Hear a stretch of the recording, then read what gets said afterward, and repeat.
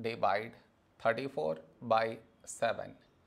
To do this division, we should frame it in this way.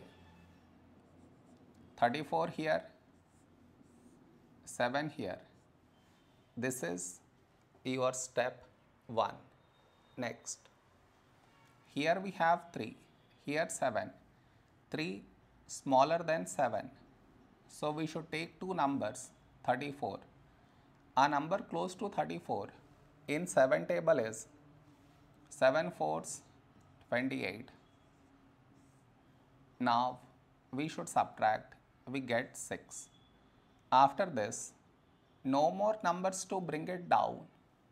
So what we do is, we put dot, take 0, so 60. A number close to 60 in 7 table is 7 eights 56.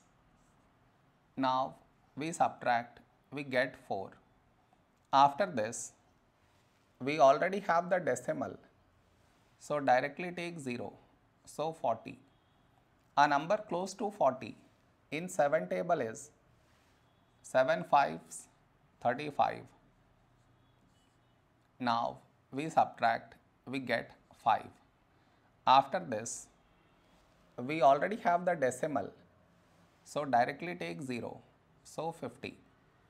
A number close to 50 in 7 table is 7 sevens 49.